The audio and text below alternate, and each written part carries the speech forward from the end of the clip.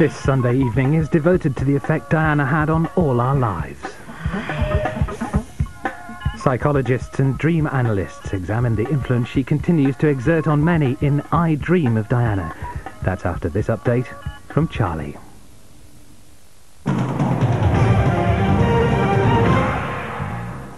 It's just after 5:20. I'm Charlie Stayt. Tony Blair is in Northern Ireland tonight, pledging to defeat the criminals and psychopaths behind the Omagh bombing atrocity.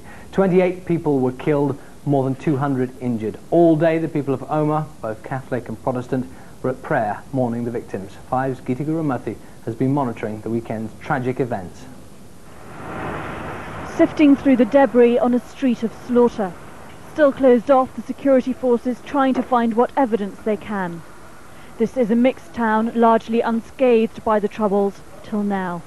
As people start to take in the full horror of what's hit them, everyone here knows someone who's suffered.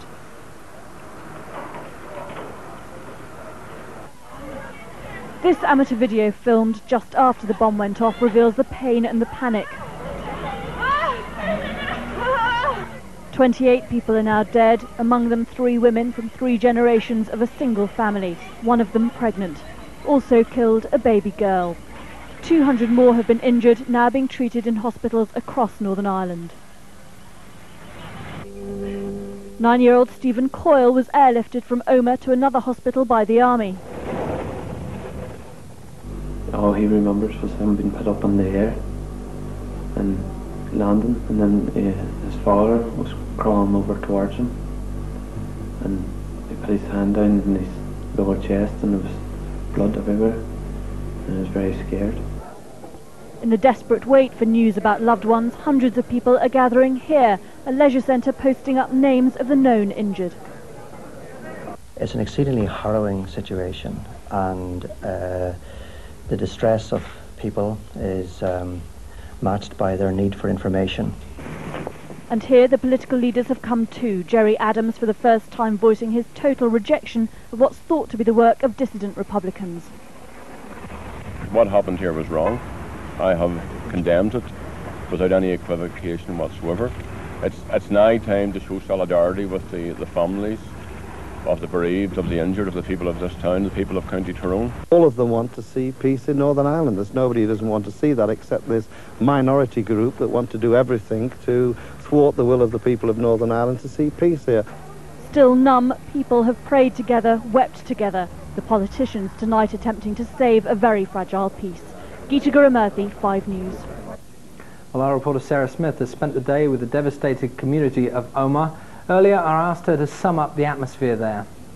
People are very shocked and deeply upset by what's happened. A few of them have been coming up here to the scene of the incident to have a look at what's happened, and they're clearly very moved by what they've seen. We've had some people bringing flowers already to the scene as well. People are finding it very difficult to believe that this could have happened in their town. Now, I understand that some people don't even know whether their relatives are alive or dead. Well, it seems there may be as many as 50 people who are missing and still unaccounted for. And the police say the majority of those are people who have probably just gone away for the night or the weekend and don't yet realise that they ought to phone home. And the situation is further complicated by the fact that possibly as many as 20 of the bodies haven't yet been identified by their families. Some of them so badly damaged, it's making that identification process very difficult. I heard one awful story of a man who was told his wife was dead, was taken to identify her body, and although he can't be sure, he's fairly certain it wasn't the body of his wife, which means he doesn't know what's happened to her. Families who have relatives missing have been gathering at the leisure centre, which has been turned into a makeshift incident centre. I went there this morning and it's very harrowing. There are long lists on the walls of the injured saying which hospitals they've been taken to. But people whose family members' names haven't yet appeared on this list just sit and have to wait for news. It's very quiet as they're absolutely dreading what they might hear. Before breaking off his holiday in France, Mr. Blair pledged not to allow the terrorists to wreak peace in Northern Ireland. People who have perpetrated this deed will not win. They are not going to succeed. They are a small group of people, a tiny, fanatical group of people. They have no political base, they have no votes, they have no support in Northern Ireland. They have just this capacity for evil. Just one other story before we go. The missing Welsh toddler Liam Evans was found alive today in a car alongside the body of his devoted grandfather, Gwilym Evans. That's it for now. We've got an update just before 7, and we'll be going live to Omagh in our main evening news at 10 to 8. For now, though, bye-bye.